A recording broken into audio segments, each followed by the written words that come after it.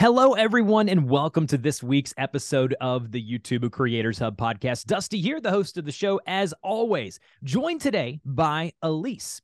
She is the creator behind the Petit Saint Crochet YouTube channel. She's an avid crocheter and knitter. She loves being able to create beautiful things with her own hands. The only thing that brings her more joy is being able to help others discover their own creativity through yarn crafts and her YouTube channel. She has amassed, get this, 98,000 subscribers in only 250 videos, which is a feat in itself, and has grown a great community over on her YouTube channel. Elise, how are you doing today? Oh, well, I'm blushing right now with all your wonderful compliments there. But thank you so much for inviting me to be here, Dusty. It really is an honor.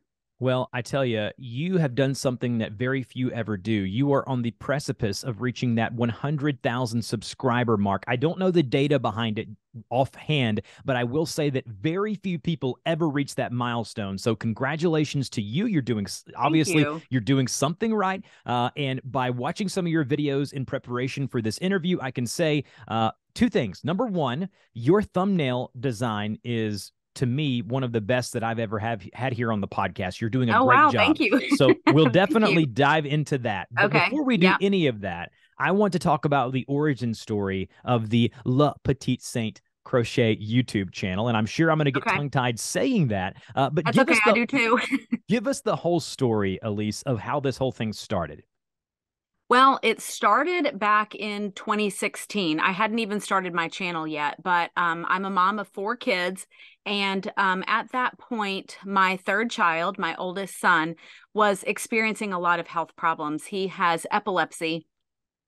And up until that point, it was pretty well controlled, but it went out of control. And I was at a loss for what to do. We'd been a very active family, and all of a sudden everything came to a screeching halt. And we were at home, and I was dealing with a 17-year-old who was struggling himself, and I was driving him and everybody else crazy, including myself. And I knew that I needed a hobby.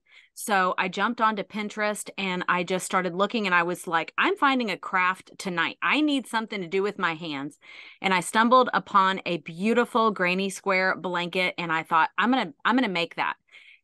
Long story short, my grandmother had taught me some basics of crochet, so I was able to pick it up pretty quickly by looking on YouTube and finding all these wonderful tutorials. And I knew really quickly that this was something that I wanted to do. And I was retiring from homeschooling my kids. I homeschooled for 20 years, and I was ready to move into that next phase of life. And I didn't know what it was yet, but I started to feel like this crocheting thing might be something that I want to pursue. And to make that longer story even shorter, I found a course, I took a course, and I thought, this is what I'm going to do. And that's how the channel actually started. That is awesome. So you had no experience with crocheting or yarn work before you decided to take the courses? I had a little bit. Like I said, my grandmother had showed me a little bit. I had dabbled here and there, but I was not proficient. I had very elementary basic skills up until 2016. And I'm the kind of person that when I fall in love with something, I am all in. I'm all in. Me too. I am the same exact way. When I get on a tangent with something, I just go whole hog. My wife tells me that it's quite alarming to her at times when I get into something. I'm going to dive deep into it. So it's good to hear there's others like me out there. Yes, yes. So the YouTube thing, you know, you obviously studied on YouTube. You learned the art, the craft on YouTube, along other things as well. What made you decide, hey, I'm going to start teaching others how to do this. I'm going to feature what I'm doing on the channel. And was it just you needed a creative outlet? Part of it was that I wanted more of a creative outlet. Part of it was I needed people to talk to about this because I'm really, really passionate about it, and I wanted to share it with others. But also I was seeing these benefits outside of being able to make beautiful things. I was finding so much peace and calm because this was a few years of my son's health not being very good.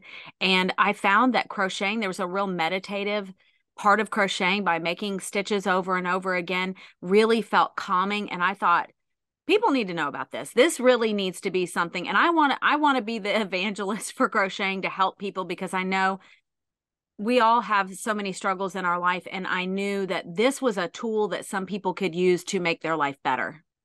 I love that. And now, how did you learn the YouTube side of things? What was that Oh boy. process? That was the hardest part, to be honest, because until that point, and this isn't even an exaggeration, I didn't know how to add an attachment on an email. Oh, I was wow. so technologically just a newbie. I was afraid of technology. I could do very basic things. So that was such a huge learning curve. So I did take a beginner's YouTube course that helped me.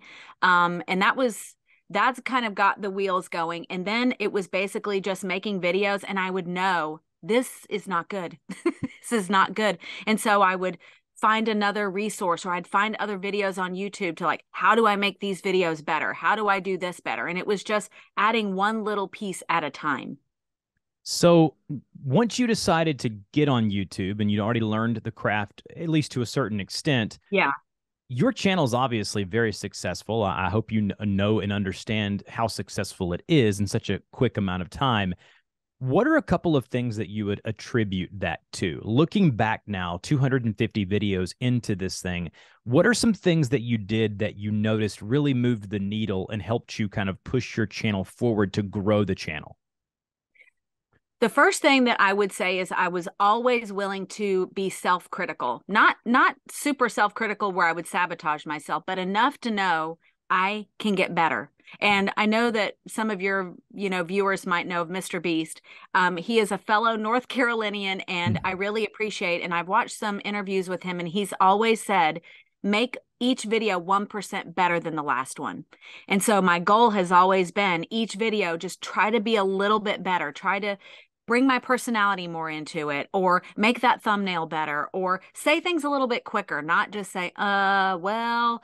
And one thing that I do for every single video is I script things out. Now, I don't follow the script, but I need an outline. I want to know what points am I going to make for every single video. I think that's really important. But also, I have prioritized connecting with my community. I try to respond to every single comment that comes into my channel. It's getting harder, to be honest, but it's something that I still value.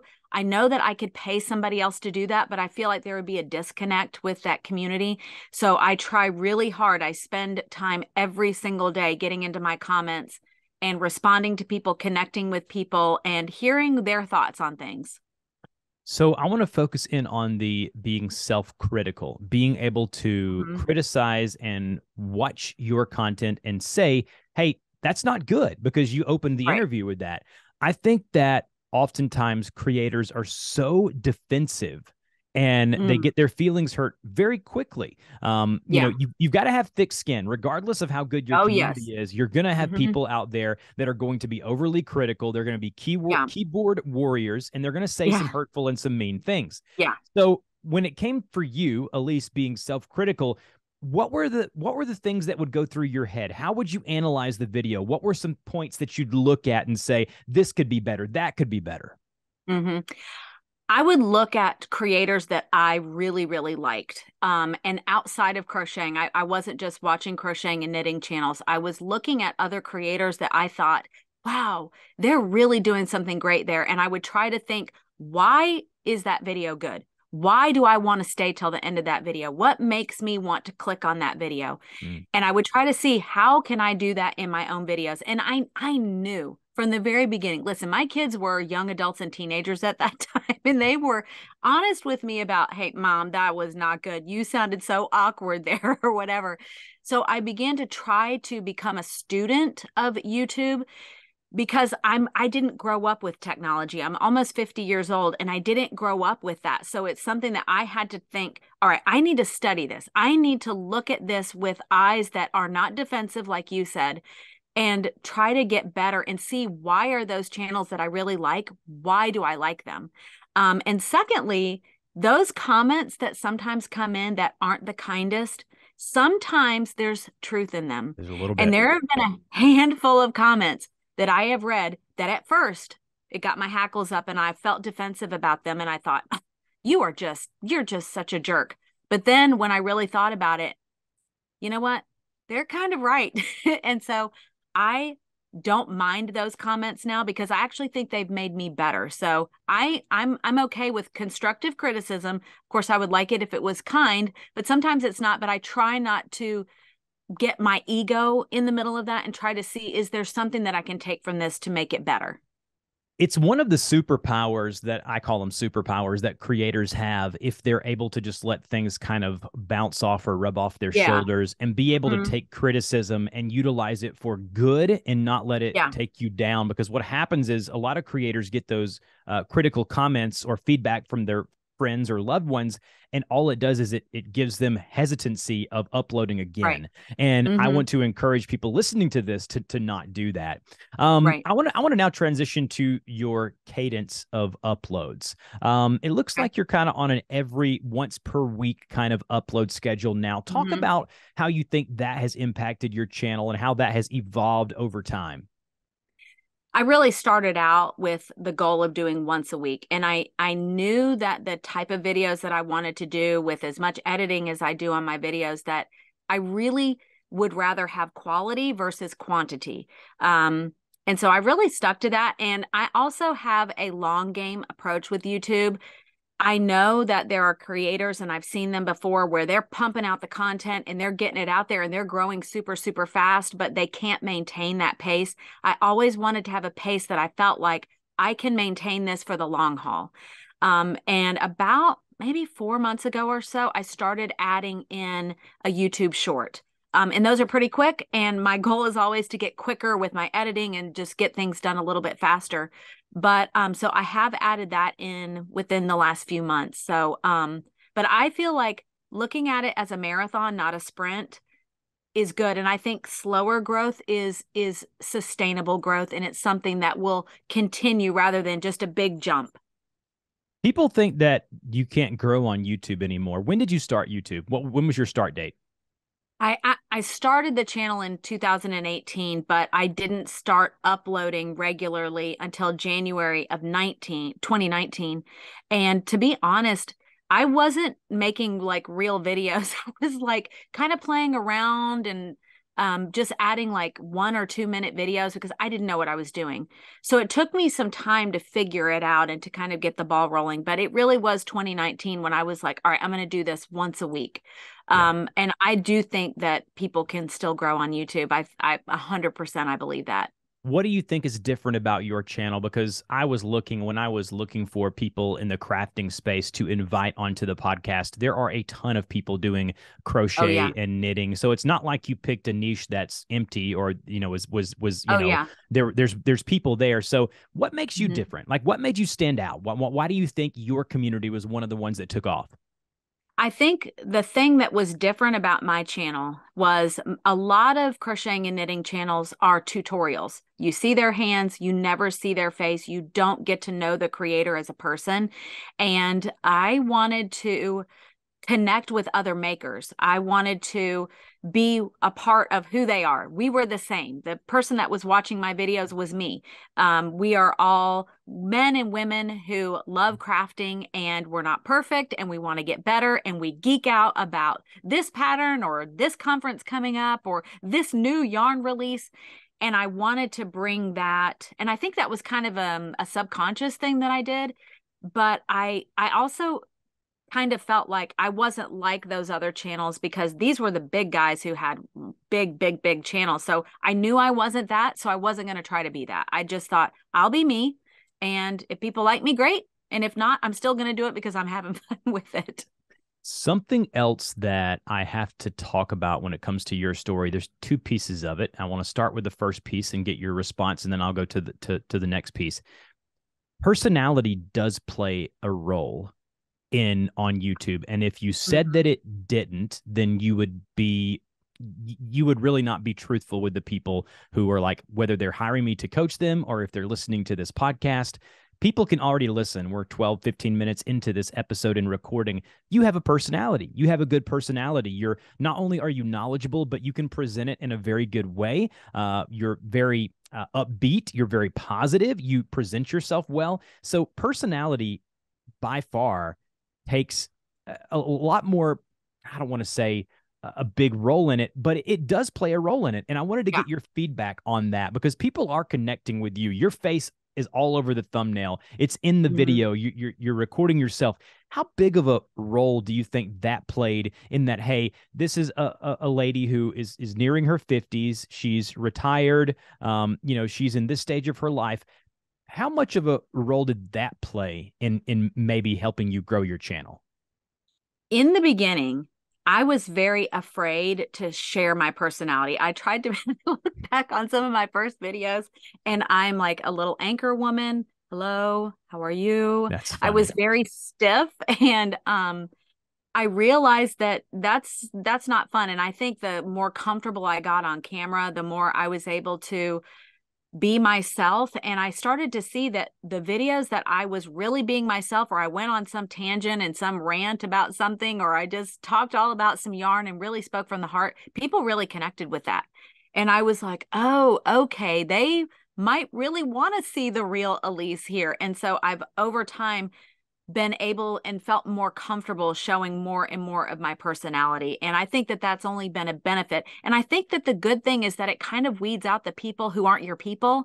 And I used to try to be everything to everybody. Like I wanted everybody who came to my channel would like me. Well, there's going to be people who I'm just too loud, I'm too bright, I'm too, talk with my hands a lot. And I think that was for me being okay with that the people who came to my channel and really enjoyed what I had would actually really like me and like what I had to offer. And I could actually help them because they could connect with me. So I do think the personality is huge.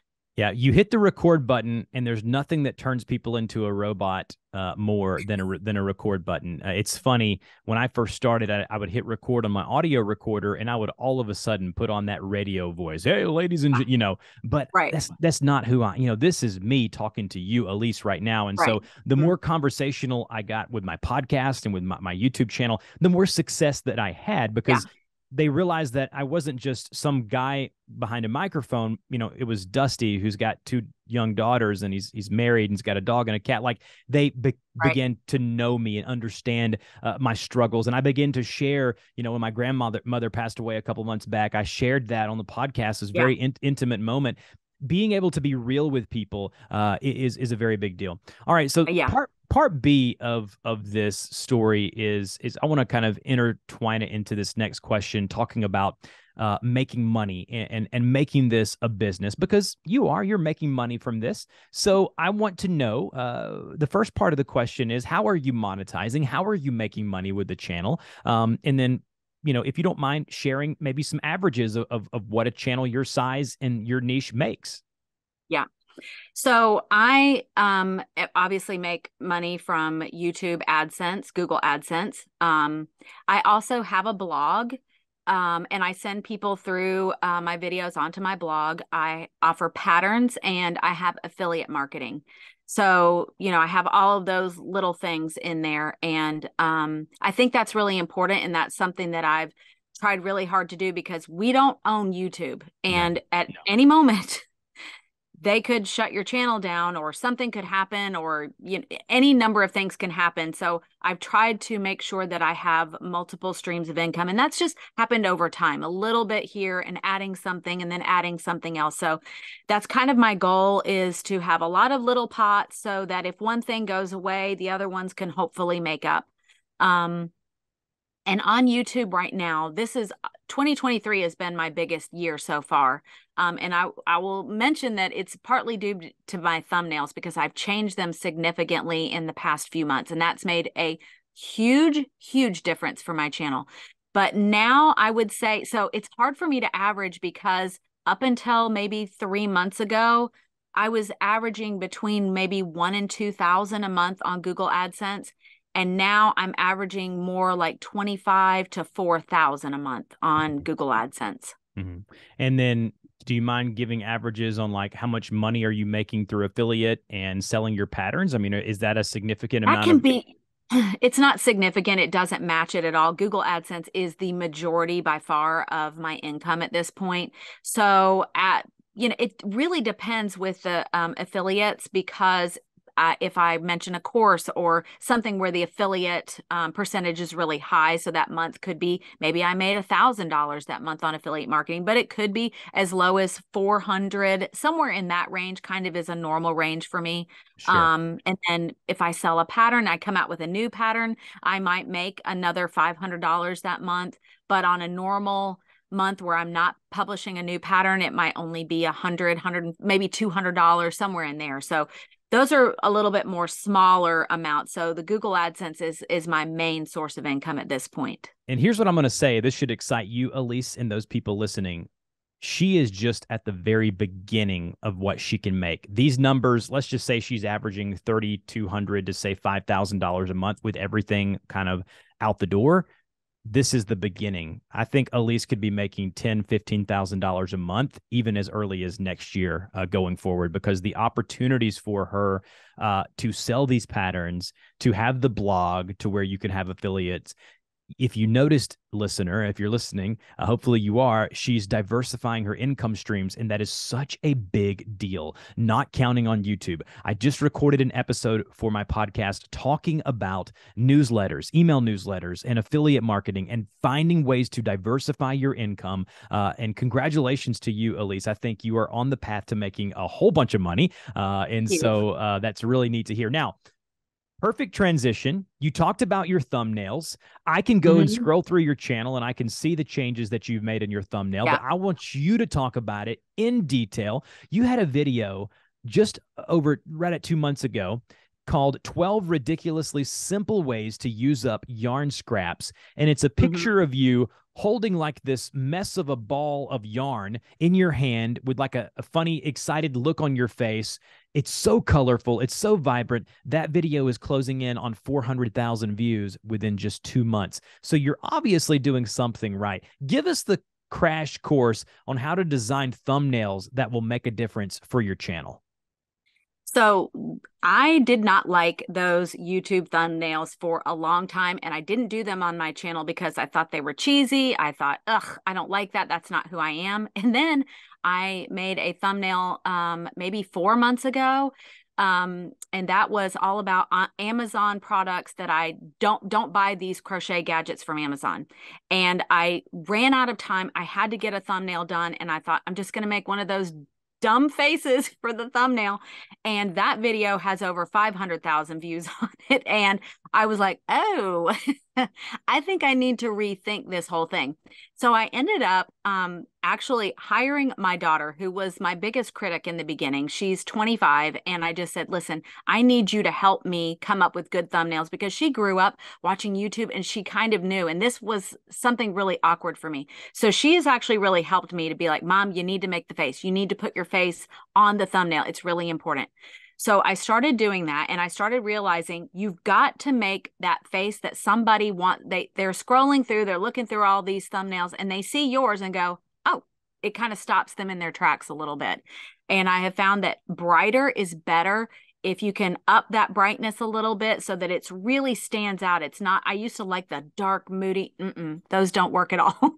It's bright, and I try to up that saturation a little bit, or that vibrance, so that those colors really pop out. And that's really, and maybe a little text on there that says something like, don't do this, or this is the latest, greatest thing, something that will get people to just stop for a second. Because if you can get them to click on the video, that's your biggest hurdle right there. Just get them to click on it. Yeah. Now, a couple of follow-ups on that. How are you taking these pictures? Like, are you using your phone, your camera? What's the process there? I used to do it on my camera, and it was just such a complicated process that I finally went, listen, this isn't going to be published in a magazine or something. This doesn't need to be blown up. I'm going to just do it on my phone. And I've got an iPhone that's I think it's an iPhone 12. It's a couple of years old, but it works just fine. It's totally fine. Do you just hold it like you're taking a selfie, or do you have like a little tripod you bought on Amazon? I have a little tripod. Yeah, okay. I just have a simple, easy little tripod. Yeah. And when it comes to lighting and getting the best, I mean, are you doing it in your office, outside? What have you learned to work best? I do it in my craft room, which is in my basement laundry room. And I have no natural lighting in here. So I do have studio lights in here. That way it's a little bit brighter, because otherwise it'd be pretty dark in here. And where are you designing these in? How are you designing them? I first go into Lightroom, and that way I can just edit them a little bit and bring that brightness up and bring those colors out and sharpen them a little bit and just try to make them look the best that they can. And then I just go into Canva and design it with the text and anything else that I want to add to it. I love it. And I agree with you. I think your thumbnail change has been a big help for you and what Yes. your channel is, for sure. Mhm. What is something you wish you would have known sooner? Looking back at your YouTube journey, now 250 videos in, what is something that you're like, man, I wish I would have known that sooner? I wish that I had known closer to the beginning that this was going to eventually pay off, because I can't tell you how many times I almost quit. Mm. Like, many, many times I thought, this isn't worth it. I am busting my rear end for what? And so for many, I mean, this is really 2022. I started making a little bit of money, but this year is the first year where I'm like, I'm actually making enough money to feel like this is starting to be worth it. Thankfully, I don't need to support our family. My husband has a good job, but at least this is providing for our family. But I wish that I had known it's going to work out. Just keep doing what you're doing, keep working, keep getting better. But it will happen. You just have to be consistent and keep going. What got you through those negative thoughts? What made you push forward? You know what?